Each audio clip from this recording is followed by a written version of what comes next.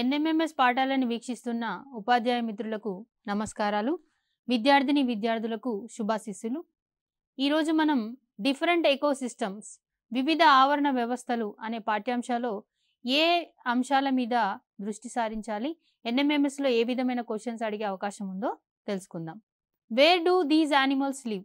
ఇక్కడ మీకు చిత్రంలో కనిపించే జీవులు ఎక్కడ నివసిస్తాయి? ఉదాహరణకి ఫస్ట్ చిత్రంలో మీరు గమనించేవి లైస్, పేలు. పేలు ఎక్కడ కనిపిస్తాయి? ఏ జీవుల చర్మం పైన అయితే బాహ్యంగా వెంట్రుకలు కనిపిస్తాయో, external hairs observed in animals, వాటి చర్మం పైన ఇవి నివసిస్తూ ఉంటాయి అన్నమాట. ఉదాహరణకి రకరకాల పశువులు, కోతులు, మనుషుల యొక్క చర్మం పైన ఇవి నివసిస్తూ ఉంటాయి. చేప ఎక్కడ నివసిస్తుంది? నీటిలో నివసిస్తుంది. పులి భూమి పైన నివసిస్తుంది. మీరు చిత్రంలో చూసే లోటస్ నీటిలో నివసిస్తుంది. అంటే ఒక్కొక్క జీవి ఒక్కొక్క చోట నివసిస్తుంది అనమాట. ప్రతి జీవికి తనకి ప్రత్యేకమైన నివాస ప్రదేశం అనేది ఉంటుంది. మరి నివాస ప్రదేశాన్ని మనం ఏమంటాం? హ్యాబిటేట్ అంటాం. What is the habitat? అసలు హ్యాబిటేట్ అంటే ఏంటంటే all the organisms that depend on their surrounding for their needs like food, water, air and shelter. The surrounding which meets the needs of a particular organism in the best manner is the habitat of that organism. ఏ జీవికైతే తన పరిసరాల్లో తనకి కావాల్సిన అవసరాలన్నీ తీరుతాయో ఆ పరిసరాల్లో అది నివసించడానికి ఇష్టపడుతుంది. ఉదాహరణకి తన ప్రాథమిక అవసరాలైన ఆహారం, నీరు, ఆవాసం ఉండడానికి సురక్షితమైన ప్రదేశం ఉంటుందో ఆ ప్రదేశంలో అది నివాసాన్ని ఏర్పరచుకుంటుంది.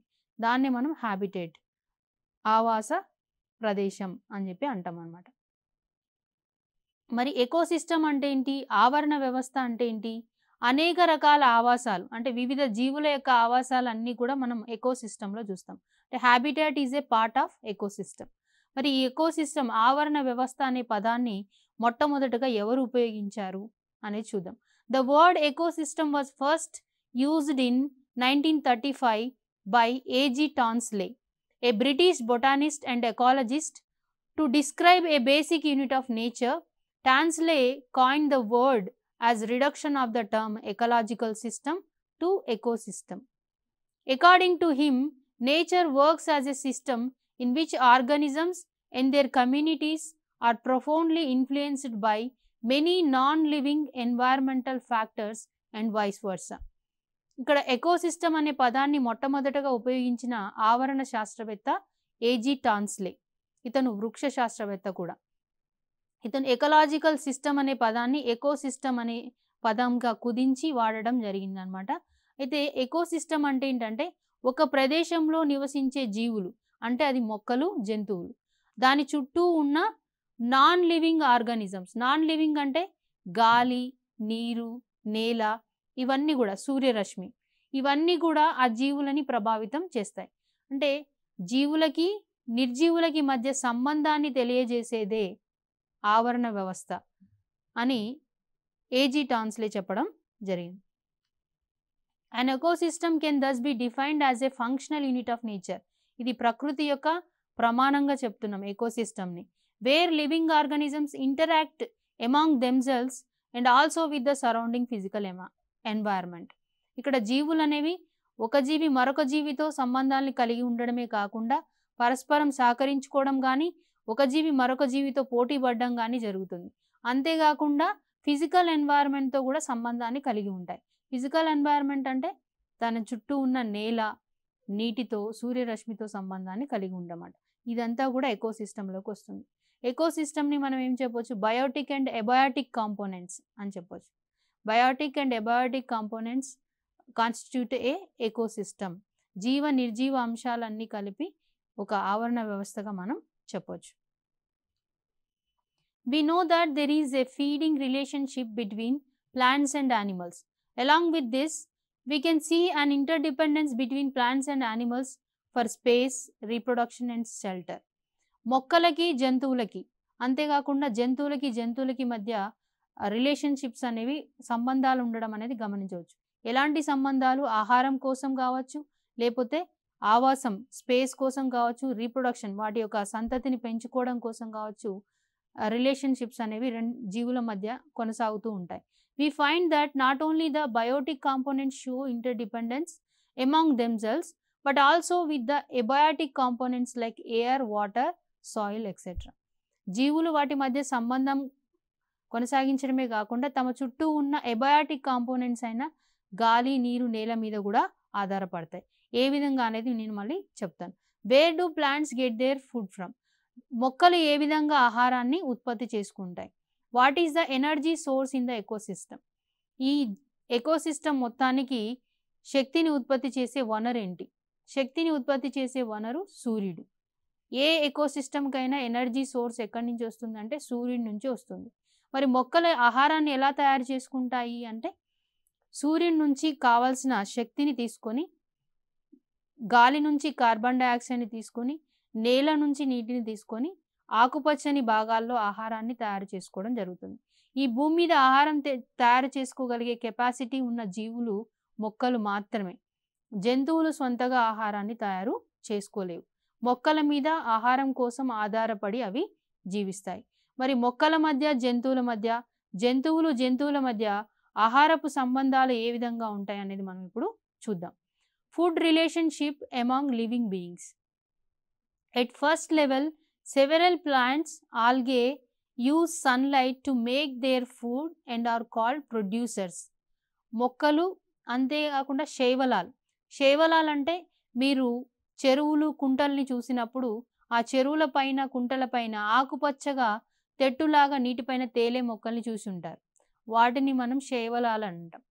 నాచు ఉంటుంది కదా, ఆ నాచు కూడా ఒక ఆల్గేనే, ఒక శైవలమే. మరి ఈ శైవలాలు మన చుట్టూ కనిపించే ఆకుపచ్చని మొక్కలు అన్నీ కూడా సొంతగా ఆహారాన్ని తయారు చేసుకోగలుగుతాయి. అవి ఆహారం తయారు చేసుకొని అవి వాటి పెరుగుదలకి వినియోగించుకుంటాయి. మిగిలిన ఆహారాన్ని వేర్లలో, కాండంలో, పత్రంలో, కాయలలో నిల్వ చేసుకుంటాయి. మొక్కలు నిల్వ చేసుకున్న ఆహారాన్ని ఇతర జీవులు తీసుకుంటాయి. ఉదాహరణకి at second level some animals eat plants and are called herbivores. Herbivores అనేవి మొక్కల యొక్క ఉత్పత్తులు తింటాయి. అంటే ఆకులని, పూలని, కాయల్ని తింటాయి. ఉదాహరణకి హెర్బివోర్స్ అంటే మేకలు. At third level some other animals eat herbivores are called carnivores. Carnivores అంటే మాంసాహారులు. ఇవి వేటిని తింటాయి? హెర్బివోర్స్ శాకాహార జంతువుల్ని తింటాయి. ఉదాహరణకి ఏం చెప్పొచ్చు? పులి, సింహం. ఇవి మాంసాన్ని మాత్రమే తింటాయి.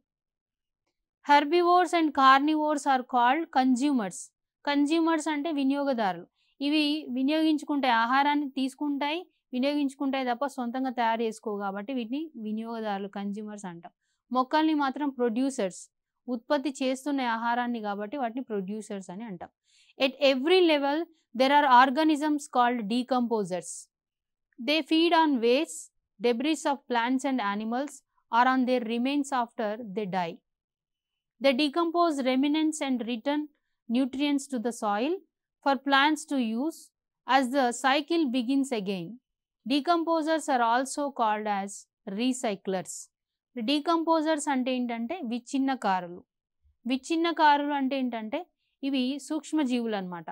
కొన్ని రకాల బ్యాక్టీరియాలు, శిలీంధ్రాలు, ఫంగస్, బ్యాక్టీరియా అండ్ ఫంగస్ ఉంటాయి. వీటిలో ఏం చేస్తాయి? ఇవి ప్రొడ్యూసర్స్ అయినా, కన్జ్యూమర్స్ అయినా ఏవైనా చనిపోయినప్పుడు వాటి శరీరాలని కుళ్ళింపజేసి నేలలో కలిపేస్తాయి అన్నమాట. ఆ శరీరాన్ని కుళ్ళింపజేసినప్పుడు ఆ శరీరంలో ఉండే పోషకాలన్నీ కూడా, న్యూట్రియంట్స్ అన్నీ కూడా నేలలో కలిసిపోతాయి. నేలలో కలిసిపోయిన పోషకాలు తిరిగి ఎక్కడికి వస్తాయి? మళ్ళీ మొక్కలలోకి వస్తాయి. మొక్క నీటిని గ్రహించుకున్నప్పుడు నీటి ద్వారా ఆ పోషకాలన్నీ నీటిలో కరిగి మళ్ళీ మొక్కలోకి ప్రవేశించడం జరుగుతుంది అన్నమాట. అందుకే వీటిని రీసైక్లర్స్ అంటున్నాం. రీసైక్లర్స్ అంటే నేల నుంచి వచ్చిన పోషకాలు మొక్కల్లోకి, మొక్క చనిపోయినప్పుడు తిరిగి మళ్ళా నేలలోకి వచ్చేటట్టుగా చేస్తాయి కాబట్టి డీకంపోజర్స్ని రీసైక్లర్స్, విచ్ఛిన్నకారుని రీసైక్లర్స్ అని చెప్పడం జరుగుతుందన్నమాట. ఇక్కడ మీరు చూసినట్లయితే ఆహార సంబంధాలని మనం ఇక్కడ ఆహారపు గొలుసు, ఆహారపు జాలకం ద్వారా వివరించడం జరిగింది. ఈ ఫస్ట్ పిక్చర్ ఏంటంటే ఆహారపు గొలుసు తెలియజేస్తుంది. దీంట్లో చూడండి మొక్కలు కనిపిస్తున్నాయి. ఫస్ట్ మనకి మొక్కలు ఏంటి? ప్రొడ్యూసర్స్ అని చెప్పాను. ఇవి సొంతగా ఆహారం తయారు చేసుకోగలుగుతాయి. కార్బన్ డైఆక్సైడ్ని, వాటర్ని ఉపయోగించుకొని ఆహారం తయారు చేసుకుంటాయి. మనం చూసే ధాన్యాలు, పండ్లు, కాయలు అవన్నీ కూడా కార్బన్ డైఆక్సైడ్, వాటర్ రెండు కలిపి ఆహారంగా మార్చబడింది. మరి ఈ మొక్కల్ని ఆహారంగా తినేవేంటి అంటే మొక్కల యొక్క గింజల్ని. ఇక్కడ గ్రాస్‌హాపర్ మిడత చూస్తున్నాం మనం. గ్రాస్‌హాపర్ లాంటి కీటకాలని ఆహారంగా ఏం తీసుకుంటాయి? పాములు, స్నేక్స్. మరి ఈ పాములని ఆహారంగా ఏవి తింటాయి? హాక్, గద్దలు, ఈగల్స్ లాంటివి ఉంటాయి.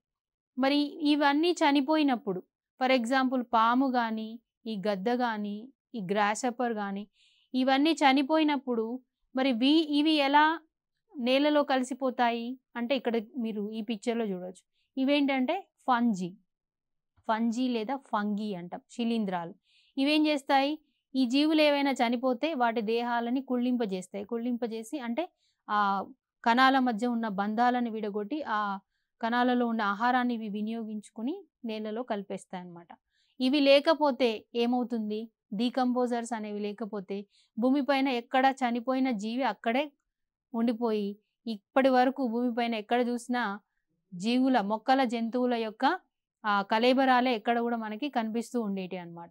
పక్క చిత్రంలో చూడండి, ఇదేంటంటే ఆహారపు జాలకం అంటాం. ఆహారపు జాలకం అంటే ఏంటంటే ఆవరణ వ్యవస్థలో ఒక జీవి ఒకదానికంటే ఎక్కువ జీవులకు ఆహారంగా మారుతుంది. ఫర్ ఎగ్జాంపుల్ ఇక్కడ స్పారో తీసుకుందాం, పిట్ట.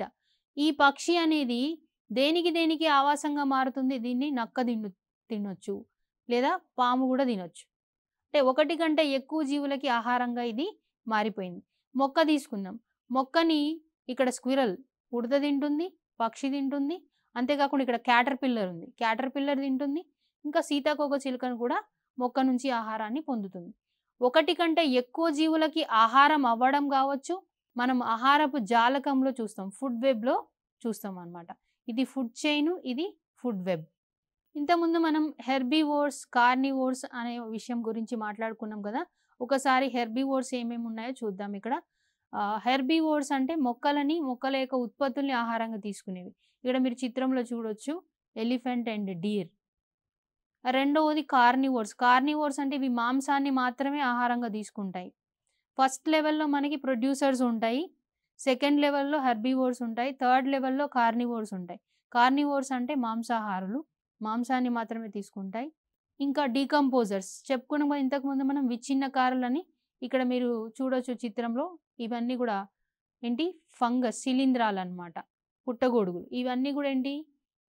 వ్యర్థాల మీద జీవిస్తూ ఉంటాయి అన్నమాట. చనిపోయిన జీవుల, మొక్కల మీద, జంతువుల మీద ఆధారపడి ఇవి జీవిస్తూ ఉంటాయి, డీకంపోజర్స్. ఇంకా ఇంకొక కీవర్డ్ ఆమ్నివోర్స్, ఉభయాహారులు. ఉభయాహారులు అంటే ఇంతకుముందు హెర్బివోర్స్ మొక్కల్నే తింటే, కార్నివోర్స్ మాంసం మాత్రమే తింటే, ఉభయాహారులు అట్లా కాదు. మాంసాన్ని తింటే అటు మొక్కల్ని కూడా, రెండింటిని కూడా తింటాయి అన్నమాట. అందుకే వీటిని ఏమంటున్నాం? ఉభయాహారులు అంటున్నాం అన్నమాట. మొక్కల, జంతువుల ఉత్పత్తులు రెండింటిని ఆహారంగా తీసుకుంటాయి. ఉదాహరణకి మనం బొద్దింక, కాక్రోచ్, దాని తర్వాత మానవుడు, హ్యూమన్ బీయింగ్స్ చెప్పొచ్చు. ప్రతి లెవెల్లో కూడా డీకంపోజర్స్ ఉంటాయని చెప్పుకున్నాం. అంటే ప్రొడ్యూసర్స్ కానీ, హెర్బివోర్స్ కానీ, కార్నివోర్స్ కానీ, ఆమ్నివోర్స్ ఏవి చనిపోయినా వాటిని డీకంపోజ్ చేసేవి డీకంపోజర్సే. కాబట్టి ఎవ్రీ లెవెల్లో మనకు కనిపించేవి డీకంపోజర్సే. ఇక్కడ మనం చిత్రంలో డీకంపోజర్స్ని చూడొచ్చు. Lichens, powerful storms, earthquakes, fire accidents, tsunamis can destroy ecosystems very quickly. మరి ఎకోసిస్టంలో మనం ఇప్పటి వరకు చెప్పుకున్నాం కదా, హెర్బివోర్స్ ఉంటాయి, కార్నివోర్స్ ఉంటాయి, డీకంపోజర్స్ ఉంటాయి. వీటితో పాటు గాలి, నీరు, నేల, సూర్యరశ్మి ఇవన్నీ కూడా ఒక ఎకోసిస్టమ్ని ప్రభావితం చేస్తాయి. మరి ఒక ఎకోసిస్టమ్ బ్యాలెన్స్డ్గా ఉంటే ప్రాబ్లం ఏం లేదు. న్యాచురల్గా ప్రకృతి సిద్ధంగా జరిగే న్యాచురల్ కెలామిటీస్ వల్ల ఎకోసిస్టమ్ అనేది కొన్నిసార్లు డెస్ట్రాయ్ అనేది అవుతుంది. ఎకోసిస్టంలో రకాలు ఉన్నాయి. ఏమేమి ఎకోసిస్టమ్స్ ఉన్నాయో చూద్దాం. Due to అబయాటిక్ and Biotique factors, different ecosystems develop in different ways. These factors and their interaction between each other have resulted in the formation of different types of ecosystems. మరి ఇక్కడ వివిధ రకాల ఆవరణ వ్యవస్థలు ఏర్పడడానికి కారణం ఏంటంటే, ఆ ప్రాంతంలో నివసించే జీవులు, వాటి మధ్య ఉండే సంబంధాలు, అంతేకాకుండా ఆ ప్రాంతంలో ఉండే వాతావరణం, ఇవన్నిటిని బట్టి వివిధ రకాల ఆవరణ వ్యవస్థలు ఏర్పడడం జరిగిందన్నమాట. అవి ఏంటో మనం ఇక్కడ చూద్దాం. ఎకోసిస్టమ్ మనం ముఖ్యంగా రెండు రకాలుగా ఉంటుంది. మొదటిది న్యాచురల్ ఎకోసిస్టమ్, ప్రకృతి సిద్ధంగా ఏర్పడింది. రెండవది ఆర్టిఫిషియల్ ఎకోసిస్టమ్, మనిషి తయారు చేసిందన్నమాట, మానవ నిర్మితమైన ఆవరణ వ్యవస్థ. ఇప్పుడు న్యాచురల్‌గా ప్రకృతి సిద్ధంగా ఏర్పడిన ఆవరణ వ్యవస్థలో 2 రకాలు ఉంది మరలా. టెరెస్ట్రియల్ ఎకోసిస్టమ్ అంటే భౌమ ఆవరణ వ్యవస్థ. రెండవది ఆక్వాటిక్ ఎకోసిస్టమ్ అంటే నీటి ఆవరణ వ్యవస్థ. మరి టెరెస్ట్రియల్ ఎకోసిస్టమ్ మరలా 3 రకాల ఆవరణ వ్యవస్థలుగా విభజించబడి ఉంది. మొదటిది గ్రాస్ ల్యాండ్ ఎకోసిస్టమ్ గడ్డి భూమి ఆవరణ వ్యవస్థ. రెండవది ఫారెస్ట్ ఎకోసిస్టమ్ అటవీ ఆవరణ వ్యవస్థ. డెజర్ట్ ఎకోసిస్టమ్ ఎడారి ఆవరణ వ్యవస్థ. ఈ 3 కూడా టెరెస్ట్రియల్ ఎకోసిస్టంలో రకాలు. దాని తర్వాత ఆక్వాటిక్ ఎకోసిస్టమ్ నీటి ఆవరణ వ్యవస్థ చూసినట్లయితే ఇది 2 రకాలుగా ఉంది. Fresh water ecosystem, marine water ecosystem. Fresh water అంటే మంచినీటి ఆవరణ వ్యవస్థ. నదులు, చెరువులు, కుంటలలో మనం ఫ్రెష్ వాటర్ ఎకోసిస్టమ్ చూడొచ్చు. మెరైన్ వాటర్ ఎకోసిస్టమ్ అంటే ఉప్పు నీటి ఆవరణ వ్యవస్థ అనమాట. సముద్రాలు, మహాసముద్రాల్లో కనిపిస్తుంది ఇది మెరైన్ వాటర్ ఎకోసిస్టమ్ అనేది. ఆక్వాటిక్ హ్యాబిటేట్ గురించి చూద్దాం. ఆక్వాటిక్ హ్యాబిటేట్ అంటే నీటి ఆవరణ వ్యవస్థ. In pond we can see both plants and animals. The plants that we see in water are called aquatic plants. Animals that are called aquatic animals. This type of habitat is said to be an aquatic habitat. నీటిలో మొక్కలు మరియు జంతువులు రెండు కూడా నివసిస్తూ ఉంటాయి. నీటిలో నివసించే మొక్కలని ఆక్వాటిక్ ప్లాంట్స్ అని చెప్పేసి, జంతువులని ఆక్వాటిక్ యానిమల్స్ అని, అంటే జలచర జంతువులని, జలచర మొక్కలని చెప్పేసి అంటాం, నీటి మొక్కలని. మరి దాన్ని నీటి ఆవరణ వ్యవస్థ అని చెప్పేసి అంటాం అన్నమాట. ఇక్కడ ఉదాహరణకు ఒక నీటి ఆవరణ వ్యవస్థ గురించి మీకు ఎక్స్ప్లెయిన్ చేయడం జరిగింది. అదే మ్యాంగ్రూవ్ ఎకోసిస్టమ్, మ్యాంగ్రూవ్ ఆవరణ వ్యవస్థ. మ్యాంగ్రూవ్ ఆవరణ వ్యవస్థ ఎక్కడ కనిపిస్తుంది అంటే, mangroves are the forest that grow in back waters of low depth areas of seashore. Mangrove serves as an important feeding, nourishing and breeding ground for a variety of commercial by important organisms and also serves as protected area for endangered species. Mangrove ecosystem అనేది మనం ఎక్కడ గమనిస్తామంటే, నది సముద్రంలో కలిసే చోట, నది ఎక్కడైతే సముద్రంలో కలుస్తుందో అక్కడ 2 రకాల వాతావరణం కనిపిస్తుంది. అంటే నదిలో మంచినీరు ఉంటుంది, సముద్రంలో ఉప్పు నీరు ఉంటుంది. నది పోయి సముద్రంలో కలిసిన చోట మనకి ఉప్పు నీటి వాతావరణమే కనిపిస్తుంది. ఈ వాటర్లో మొక్కలు పెరుగుతాయి అన్నమాట. వాటిని మనం మ్యాంగ్రూవ్ మొక్కలు అంటాం. ఇక్కడ మీరు చిత్రంలో చూసేటివి మ్యాంగ్రూవ్ మొక్కలు అన్నమాట. ఈ మ్యాంగ్రూవ్ మొక్కల యొక్క ప్రత్యేకత ఏంటంటే, ఉప్పు నీటిని తట్టుకొని పెరగాలి కాబట్టి. సాధారణంగా ఉప్పు నీరు పోస్తే మొక్కలు చనిపోతాయి, కానీ ఈ మొక్కలు ఉప్పు నీటిలో పెరుగుతాయి అన్నమాట. అంటే ఆ ఉప్పుని తట్టుకోవడం కోసం వీటికి ప్రత్యేకమైన వ్యవస్థ, వేరు వ్యవస్థ అనేది ఉంటుంది. మ్యాంగ్రూవ్ ఎకోసిస్టమ్ అనేది ఎక్కడ ఉంది? ఇది Coringa mangrove ecosystem is situated south of Kakinada bay and is about 150 kilometres south of Visakhapatnam.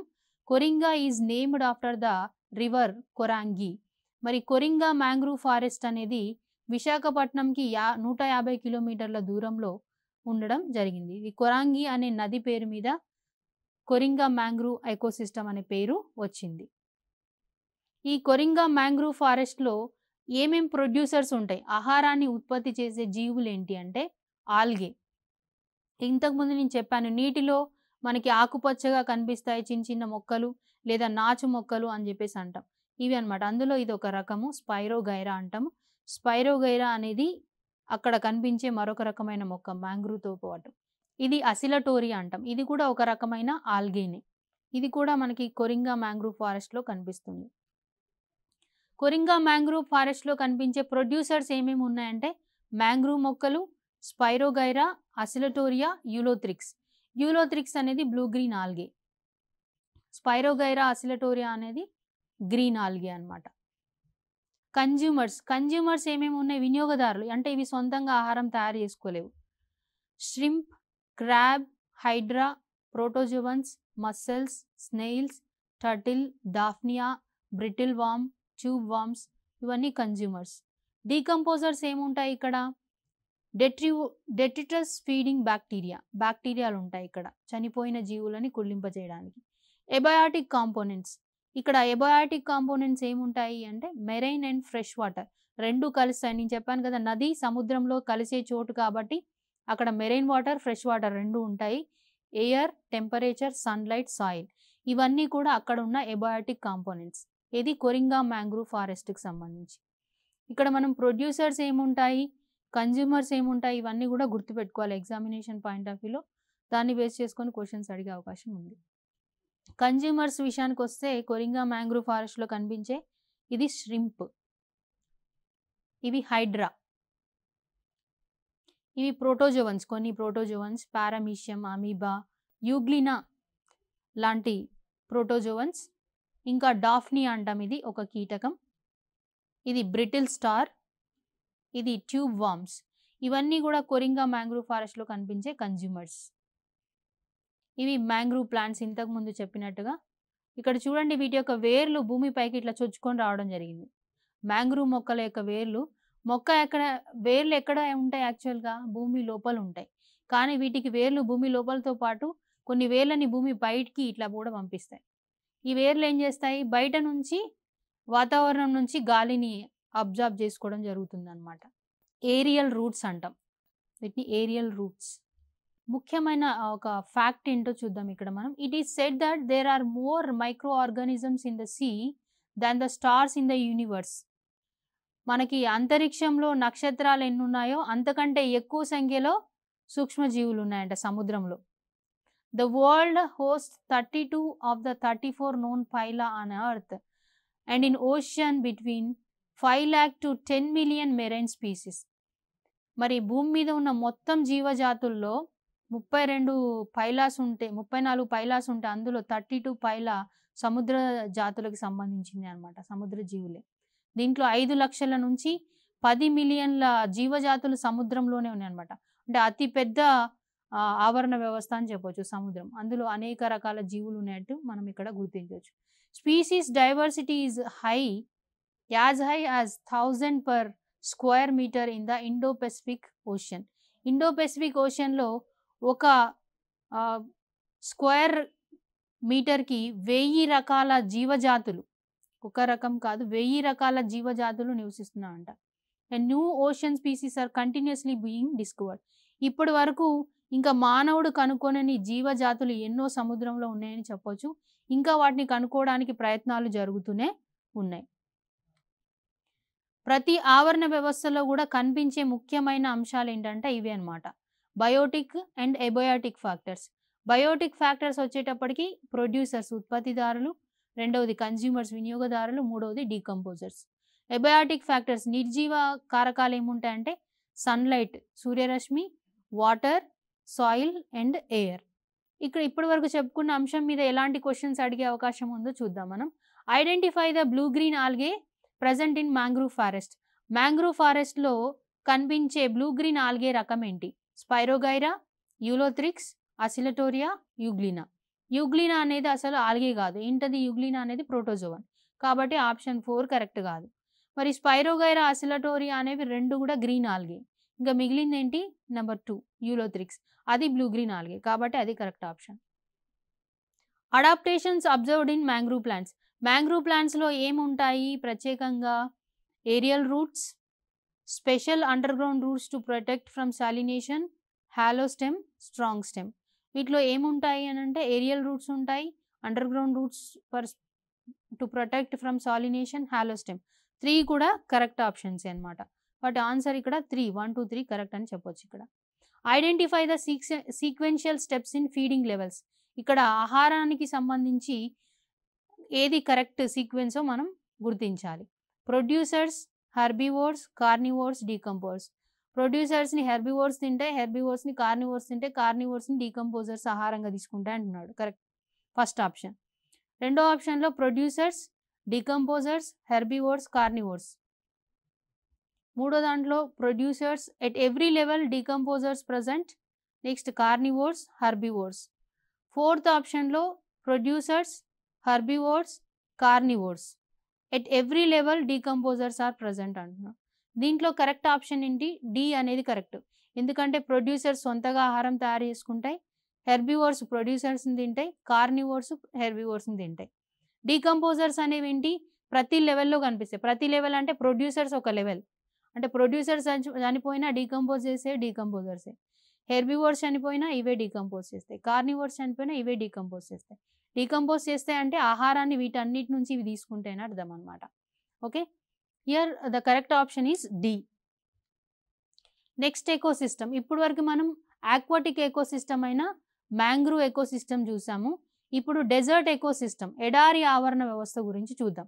The desserts occupy about 17% of the land and occur in the regions with an average rainfall of less than 23 millimeters per year. Due to extremes of temperature, the species composition of desert ecosystem is much varied and typical. They have so many adaptations according to surroundings. సాధారణంగా ఈ మన భూమిపైన విస్తరించిన భౌమ ఆవరణ వ్యవస్థలో 17% ఎడారి ఆవరణ వ్యవస్థ ఉంది. ఈ ఎడారి ఆవరణ వ్యవస్థ ఎలాంటి వాతావరణం ఉంటుంది? ఇక్కడ తక్కువ రెయిన్ఫాల్, వర్షపాతం చాలా తక్కువ ఉంటుంది, టెంపరేచర్స్ ఎక్కువ ఉంటాయి. మరి జీవులు పెరగడానికి అంతగా అనుకూలం లేని ప్రదేశం అన్నమాట ఎడారి ఆవరణ వ్యవస్థ. అయినప్పటికీ కూడా అలాంటి పరిస్థితులను తట్టుకొని కూడా ఇక్కడ కొన్ని రకాల జీవులు నివసిస్తూ ఉంటాయి. ఏంటవి చూద్దామా? మరి ఇక్కడ మీకు కనిపించేది ఓపెన్షియా, బ్రహ్మజముడు అంటాం మనం. దాని తర్వాత క్యాక్టస్, రౌండ్ క్యాక్టస్ ఇది. దాని తర్వాత ఇది కాలమ్నార్ క్యాక్టస్ అంటాం, పొడవుగా పెరుగుతుంది, నాగజముడు మొక్క అంటాం. ఇవి సక్యులెన్స్, ఎడారి మొక్కల్లో ఇవి ఒక రకమైనవి అనమాట, సక్యులెన్స్. ఇక్కడ మీరు కనిపించేది పెబుల్ ప్లాంట్స్, రాళ్ళ మొక్కలు అంటాం. చూడడానికి రాళ్ళలాగానే ఉంటుంది. చూడండి ఇక్కడ పక్కనున్న రాళ్ళకి ఇవి రాళ్ళు, వాస్తవానికి ఇది మొక్క, ఇది కూడా మొక్కనే. ఇక్కడ పువ్వు పూసింది కాబట్టి మనకి ఇది మొక్క అని తెలుస్తుంది. యాక్చువల్గా ఎట్లుంటాయి? ఇవి రాళ్ళలాగా ఉంటాయి అన్నమాట, పెబుల్ ప్లాంట్స్ అంటాం వీటిని. ఇవన్నీ కూడా ప్రొడ్యూసర్స్, ఎడారిలో ఉన్న ప్రొడ్యూసర్స్, అంటే ఆహారాన్ని సొంతంగా తయారు చేసుకుంటాయి. ఇప్పుడు దాకా మనం చూసినవన్నీ కూడా. The స్ట్రబ్స్, grasses and some trees are the main producers in desserts. The స్ట్రబ్స్ have extensive and much branched root system with the stems and leaves variously modified into thorns and spines. Some succulent plants like cactus, a type of cactus is Brahmajamudu, are also found in desert. These store the water in their stems to be used during the time of water scarcity.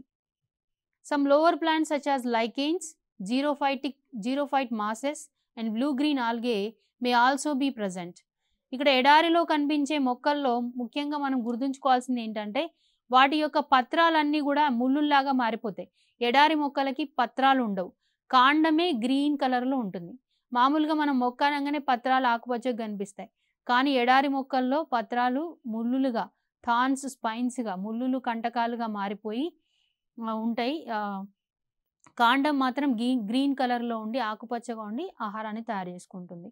అంతేకాకుండా ఎడారి మొక్కలు వాటి కాండంలో నీటిని నిల్వ చేసుకుంటాయి నీరు లభించినప్పుడు. ఆ నీరు దొరకనప్పుడు వినియోగించుకుంటూ ఉంటాయి అన్నమాట. ఎక్కువ ఉష్ణోగ్రతల్లో పెరిగే మాస్ మొక్కలు కూడా మనం ఎడారిలో చూడొచ్చు. Blue green algae, lichens. Lichen అంటే ఆల్గే, ఫంగి రెండు కలిసి నివసించే వాటిని లైకెన్స్ అంటాం. ఇది లైకెన్ అంటాం మనం. ఇది ఇక్కడ చూడవచ్చు, ఇదేమో ఫంగస్. దాంతోపాటు ఇక్కడ మనకి ఆల్గే కూడా ఉంది. ఆల్గే, ఫంగస్ రెండు కలిసి నివసిస్తున్నాయి కాబట్టి దీన్ని మనం లైకెన్ అంటాం. ఈ రెండు సహజీవనం చేస్తాయి అన్నమాట, ఒకదానికి ఒకటి పరస్పరం సహాయం చేసుకుంటాయి. ఆల్గే ఆహారాన్ని తయారు చేస్తే ఫంజీ ఏమో ఇక్కడ దీనికి ఆవాసాన్ని ఇస్తుంది అన్నమాట. ఇంకా కన్జ్యూమర్స్, ఎడారిలో మరి ఏం కన్జ్యూమర్స్ ఉంటాయి చూసినట్లయితే, some species of insects, reptiles, birds and mammals. Mammals are represented by a few species of nocturnal rodents. Some birds are also present in desert. The camel, called the sheep of the deserts, feeds on tender shoots of the plants. It has the ability to conserve water in its body. How do long legs and eyelids of help the camel in the deserts? ఇక్కడ మనకి ఎడారుల్లో మనకి రకరకాల కీటకాలు, దాని తర్వాత reptiles, పాకే జీవులైన పాములు, బల్లులు ఇలాంటివి కనిపిస్తాయి. కొన్ని రకాల పక్షులు కూడా ఇక్కడ మనం చూడొచ్చు. అంతేకాకుండా ఎలుకల జాతికి చెందిన బ్యాండికూట్స్, ఇంకా ర్యాట్స్ లాంటివి ఉంటాయి. దాని తర్వాత ఎక్కువగా ఎడారిలో నివసించే జంతువులన్నీ కూడా నాక్టర్నల్ అంటే రాత్రిపూట మాత్రమే బయటకు వెళ్తాయి, ఉదయం అంతా కూడా ఎక్కడో బొరియల్లో దాచుకొని ఉంటాయి అన్నమాట. ఇంకా మనకి ఎడారిలో ఎక్కువగా కనిపించే జీవి క్యామెల్, ఒంటె. దీన్ని మనం ఎడారి ఓడ అంటాం అన్నమాట. ఎందుకంటే ఎడారిలో ఎక్కువ దూరం ప్రయాణం చేయడానికి ఉపయోగించుకునే జీవి క్యామెల్ అన్నమాట. అందుకే దీన్ని మనం షిప్ ఆఫ్ ది డెజర్ట్ అని చెప్పేసి అని అంటాం. దీనికి ఒంటెకి కాళ్ళు ఎందుకు అంత పొడవు ఉంటాయి అంటే ఎడారిలో ఆ ఇసుక యొక్క వేడిని తట్టుకోవడం కోసం శరీరాన్ని ఎత్తులో ఉంచడం కోసం దీని కాళ్ళు అనేవి ఆ విధంగా ఏర్పడి ఉన్నాయి. అంతేకాకుండా ఒంటె యొక్క కళ్ళకి పైన ఉండే రెప్పలు ఐలిడ్స్ ఉంటాయి కదా, కనురెప్పలు కూడా చాలా పొడవుగా ఉంటాయి. ఎందుకంటే ఇసుక తుఫాన్లు వచ్చినప్పుడు కండ్లలోకి ఆ ఇసుక అంతా పోకుండా ఉండకుండా ఆ ఐలిడ్స్ అనేవి ప్రొటెక్ట్ చేస్తూ ఉంటాయి. అంతేకాకుండా ఒంటె ఏం చేస్తుంది, తన యొక్క జీర్ణాశయంలో 4 గదులు ఉంటాయి ఒంటెకి. ఆ 4 గదుల్లో ఒక గదిలో నీటిని నిల్వ చేసుకుంటుంది అన్నమాట. అది ఎక్కువ రోజుల పాటు నీళ్లు తాగకుండా కూడా ఉండగలుగుతుంది ఒంటె.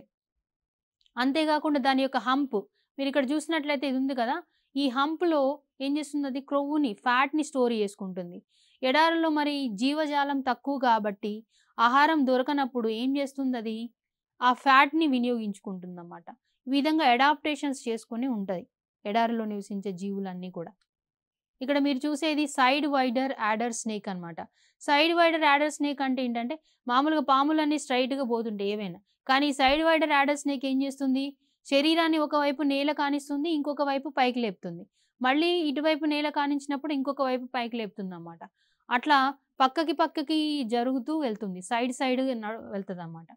సైడ్ పాకుతూ వెళ్తుంది కాబట్టి దీన్ని సైడ్ వైడర్ యాడర్ స్నేక్ అంటాం. ఎందుకంటే శరీరం ఇసుక వేడి ఉంటుంది కదా, ఆ వేడిని తట్టుకోవడం కోసం అది అట్లా ప్రయాణం చేస్తూ వెళ్తుంది. ఇక్కడ మీరు చూసేది శాండ్ గ్రౌజ్ అనే పక్షి.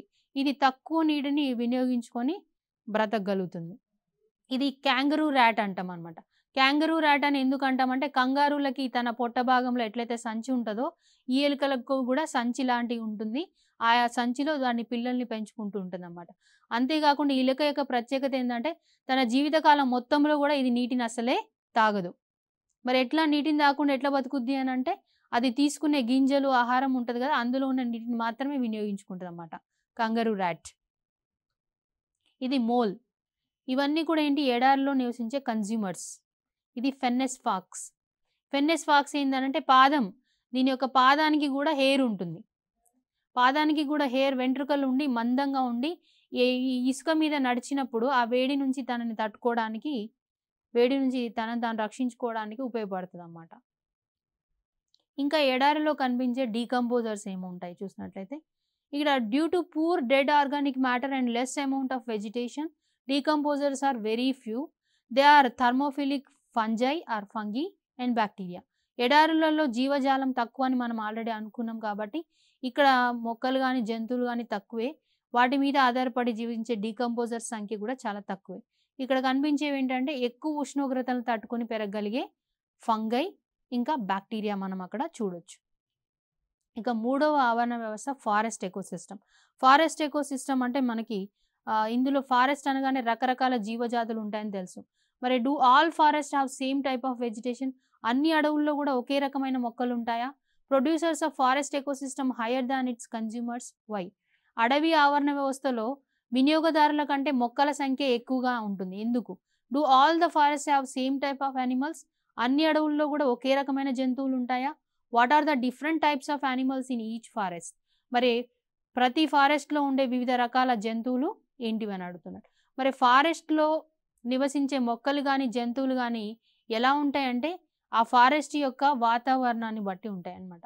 ఆ ఫారెస్ట్ ఏ ప్రాంతంలో ఉంది, అక్కడ ఉష్ణోగ్రత ఎంత ఉంది, దాని తర్వాత వర్షపాతం ఎంత పడుతుంది, అక్కడ ఎన్ని సెంటీమీటర్ల వర్షపాతం నమోదవుతుంటుంది సాధారణంగా, దాన్ని బట్టి అక్కడ నివసించే జీవజాతి అనేది ఉంటుంది. ఇక్కడ మన ఫారెస్ట్ ఎకోసిస్టంలో చూసినట్లయితే ఈ విధంగా ఉంటుంది అన్నమాట. డీకంపోజర్స్ ఉంటాయి, ప్రొడ్యూసర్స్ అయిన మొక్కలు ఉంటాయి, మొక్కల్ని తినే హెర్బివోర్స్, కార్నివోర్స్. కార్నివోర్స్లో టాప్ కార్నివోర్స్, వీటిని ఇంకా ఏవి ఆహారంగా తీసుకోమన్నమాట. దీన్ని మనం ఏమంటామంటే ఫుడ్ పిరమిడ్ అంటాం, ఆహార పిరమిడ్ అని చెప్పేసి అంటాం. ప్రొడ్యూసర్స్ వచ్చి ఏమేమి ప్రొడ్యూసర్స్ ఉంటాయి ఫారెస్ట్లో, అన్ని రకాల ప్లాంట్స్ ఉంటాయి. చిన్న అది herbs, shrubs, tall trees, different varieties of plants ఉంటాయి ఫారెస్ట్లో. కన్జ్యూమర్స్ ఏముంటాయంటే ఎస్పెషల్లీ కన్జ్యూమర్స్ చూసినట్లయితే ఇక్కడ ants, insects, flies, beetles, gross hoppers, bugs ఇవన్నీ ఉంటాయి. ఇంతే కాకుండా animals, elephants, nilgai dear, moles. ఇవి మోల్స్ అనమాట. ఇవి భూమిలో బొరియలు చేసుకొని భూమి లోపల నివసిస్తూ ఉంటాయి. మోల్స్ అనేవి లైక్ ర్యాట్స్ లాగా ఉంటాయి అన్నమాట, కొంచెం పెద్ద సైజులో. Also carnivores like mongoose, snakes, birds, lizards, pox, lion, tiger ఇవన్నీ కూడా మనం ఫారెస్ట్లో కన్జ్యూమర్స్ చూడొచ్చు. ఇది మ్యాంగూస్, ఇవి 𝗧𝗦𝗔𝗧 అంటాం వీటిని. ఇంకా డీకంపోజర్స్ వచ్చి ఫంజీ, బ్యాక్టీరియా ఫారెస్ట్లలో కనిపిస్తాయి. ఫర్ ఎగ్జాంపుల్ మనము డీకంపోజర్స్ ఏం చేస్తాయి అనేది మనం ఇక్కడ చూడొచ్చు. ఏదైనా ఒక జంతువు చనిపోయినప్పుడు ఒక 1 month తర్వాత గ్రాడ్యువల్గా వాటి చూసినట్లయితే 1-2 monthsలో ఏమవుతుంది, అది ఈ విధంగా కొంత డీకంపోజ్ అయి ఉంటుంది, 3rd phase-లోకి వచ్చేస్తుంది. అదే 6 months అయితే ఈ ఫేజ్లోకి వచ్చేస్తుంది. అదే ఒక 1 year అయింది అనుకోండి, కంప్లీట్గా ఆ జంతువు యొక్క బాడీ ఏమి కనిపించదు, అక్కడ ఓన్లీ బోన్స్ మాత్రమే కనిపిస్తాయి. ఫ్లష్ అంతా కూడా డీకంపోజ్ చేయబడతాయి. వేటి వల్ల డీకంపోజ్ అయిపోతుంది, ఇక్కడ చెప్పుకున్నాం కదా మనం, బ్యాక్టీరియా ఫంగస్ వల్ల డీకంపోజ్ అవుతుంది అన్నమాట. Energy flow in an ecosystem. సాధారణంగా ఎకోసిస్టమ్కి ఎనర్జీ సోర్స్ ఎవరని చెప్పుకున్నాం మనము, సూర్యుడు అని చెప్పుకున్నాం. సూర్యుడి నుంచి ఎనర్జీ అనేది ఎవరికి వస్తుంది, మొక్కలకు వస్తుంది. మొక్కల నుంచి ఎనర్జీ అనేది ఆహారం ద్వారా జంతువుల్లోకి వెళ్తుంది అనమాట. ఈ ఎనర్జీ ఫ్లో అనేది ఒక లివింగ్ బీయింగ్ నుంచి ఇంకొక లివింగ్ బీయింగ్కి ట్రాన్స్ఫర్ అవుతూ ఉంటుంది. ఎనర్జీని మనం ఎందుకు యూజ్ చేసుకుంటాము అంటే రకరకాల పనులు చేసుకోవడానికి. ఫర్ ఎగ్జాంపుల్ మీరు స్టూడెంట్స్ ఉన్నారు, దేనికి యూజ్ చేస్తారు ఎనర్జీ? రాయడానికి, వినడానికి, గేమ్స్ పీరియడ్లో ఆటలాడడానికి యూజ్ చేస్తాం, అవునా? మరి ఎనర్జీ ఫ్లో అనేది ఎలా ఉంటుందో చూద్దాం. మెయిన్ సోర్స్ ఎవరు ఎనర్జీకి? Sun. The space in the form of light rays, approximately 57% of solar energy is absorbed in the atmosphere and scattered in space. మరి సన్ నుంచి వచ్చే మొత్తం ఎనర్జీలో 57% సోలార్ ఎనర్జీ మళ్ళీ తిరిగి స్పేస్లోకే వెళ్ళిపోతుందంట. About 36% is expended in heating water, land and in ఎవాపరేటింగ్ water. మిగిలిన దాంట్లో 36% ఏమవుతుందంట అంటే భూమి మీద ఉన్న నీటిని, ఇతర సర్ఫేసెస్ని హీట్ చేయడానికి ఉపయోగపడుతుంది. Nearly 8% of the sunlight reaches plants. మరి దాంట్లో మొత్తం లైట్ ఎనర్జీలో 8% మాత్రమే మొక్కల్ని చేరుతుంది. మొక్కల్ని చేరిన 8% సన్లైట్ని కూడా అవి మొత్తం వినియోగించుకో. ఎంత శాతాన్ని వినియోగించుకుంటాయి? Which 2% is utilised in photosynthesis. ఫోటోసింథసిస్లో మొక్కలు 2% మాత్రమే వాడుకుంటాయి. అంటే మనం ఈ భూమి మీద ఉన్న కోటానుకోట్ల జీవరాశి మొత్తం కూడా వినియోగించుకునే ఎనర్జీ సూర్యుడి నుంచి వచ్చే ఎనర్జీలో 2% మాత్రమే అన్నమాట. ఇప్పటి వరకు మనం డిఫరెంట్ ఎకోసిస్టమ్స్ గురించి చూసాం. ఇది ఆక్వాటిక్ ఎకోసిస్టమ్, దాని తర్వాత ఫారెస్ట్ ఎకోసిస్టమ్, డెజర్ట్ ఎకోసిస్టమ్ చూసాం. దీంట్లో ఏ విధంగా క్వశ్చన్స్ అడిగే అవకాశం ఉంది NMMSలో చూసినట్లయితే, find the odd one based on it's habitat. ఇందులో భిన్నమైన దాన్ని గుర్తించమంటున్నాడు. Blue green algae, camel, ఫెనెక్ pox, నీల్గాయ్-డేర్. దీంట్లో డిఫరెంట్ ఏంటి? Blue green algae, camel, ఫెనెక్ pox ఈ మూడు కూడా ఎడారి ఆవరణ వ్యవస్థలో కనిపిస్తాయి. నీల్గాయ్-డేర్ అనేది ఫారెస్ట్ ఎకోసిస్టంలో కనిపిస్తుంది. డిఫరెంట్గా ఉంది ఏంటి? ఇది డి కాబట్టి option D. Which one of the following is not a producer. దీంట్లో ప్రొడ్యూసర్ కాంది ఏంటి? Spirogyra, lichen, mole, Ulothrix. ఈ మూడు కూడా ఏంటంటే మనకి ఆహారాన్ని తయారు చేస్తాయి. Spirogyra, lichen, Ulothrix. మోల్ మాత్రం ఒక జంతువు, అది ఆహారాన్ని సొంతగా తయారు చేసుకోదు కాబట్టి ప్రొడ్యూసర్ కాదు, అది కన్జ్యూమర్. సి ఆప్షన్ కరెక్ట్ అక్కడ. Match the following. ఇక్కడ ష్రింప్ అనేది ఏంటి? Thermophilic fungi, elephant, అసిలటోరియా. ష్రింప్ వచ్చి మనకి ఆక్వాటిక్ ఎకోసిస్టంలో కనిపిస్తుంది. థర్మోఫిలిక్ ఫంగి అనేది ఏంటి? డెజర్ట్లో కనిపిస్తుంది. ఎలిఫెంట్ అనేది ఏంటి? ఫారెస్ట్లో కనిపించే కన్జ్యూమర్. అసిలటోరియా అనేది ఒక ఆల్గే. ఈ విధంగా మనం మ్యాచ్ చేయాల్సి ఉంటుంది. పిల్లలు, ఇప్పటి వరకు మనం డిఫరెంట్ ఎకోసిస్టమ్స్, వివిధ ఆవరణ వ్యవస్థలు అనే పాఠ్యాంశం గురించి తెలుసుకున్నాం. దీంట్లో ముఖ్యంగా మీరు కాన్సన్ట్రేట్ చేయవలసిన ఏరియాస్ ఏంటంటే 3 రకాల ఆవరణ వ్యవస్థల గురించి వివరించారు ఇక్కడ. Mangrove ecosystem, dessert ecosystem, forest ecosystem. ప్రతి ఆవరణ వ్యవస్థలో కూడా ఎబయాటిక్ ఫ్యాక్టర్స్ ఏముంటున్నాయి, బయోటిక్ ఫ్యాక్టర్స్ ఏముంటున్నాయి. బయోటిక్ ఫ్యాక్టర్స్లో కూడా ప్రొడ్యూసర్స్, కన్జ్యూమర్స్, డీకంపోజర్స్ ఏముంటున్నాయి అనే దాని మీద దృష్టి సారించాల్సి ఉంటుంది. దాని తర్వాత ఎనర్జీ ఫ్లో, ఎనర్జీకి సోర్స్ ఎవరు, అది కూడా దృష్టిలో పెట్టుకోవాలి. ఈ అంశాల మీద మీరు శ్రద్ధ వహించినట్లయితే మరి NMMSలో మంచి స్కోర్ చేసే అవకాశం ఉంటుంది. మరి మరొక అంశంతో మరొకసారి మళ్ళీ కలుద్దాం. అప్పటి వరకు సెలవు.